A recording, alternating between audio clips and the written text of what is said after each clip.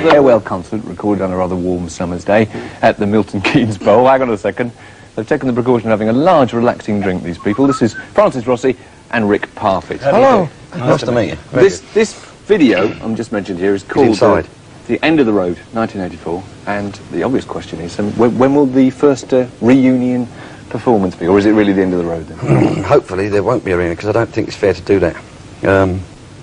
And if we do that, it'd be nice to go, if we have to do that, I mean, and come back and do it. I'd rather we do it and say we're doing it for the right reason, which is money, if we have to do it, rather than come back and say, well, we really missed Which means we'll probably do it.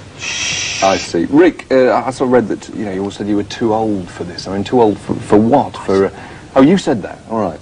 Too old for what? Is it the travel? Is it the dodging the party sevens on stage? Is it that kind of thing? No, I think, in all seriousness, it's, go on.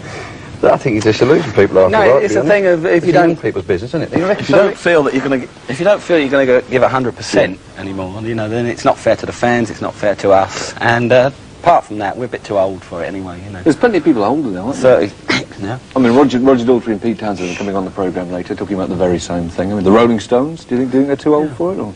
Yes. You do. We'll see how we feel if we do another gig.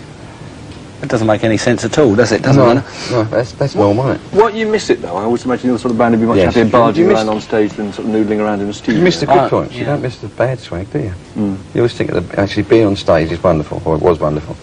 And when you stand in front of all those people and they like you, it's nice to be liked, isn't it? I like you. It's an old cliche, but I mean, it is a way of life, you know. Well, it really is. After 15 years on the road. After 15 years, you won't be needing this equipment anymore, and you are very generously giving it away. As used by Status Quo, as seen on TV. It's not yours.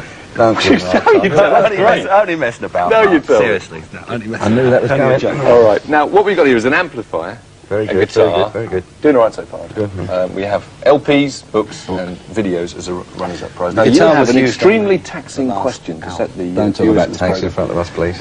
Thank you. Don't call him please. No, I mean about the tax. Oh, What's the question?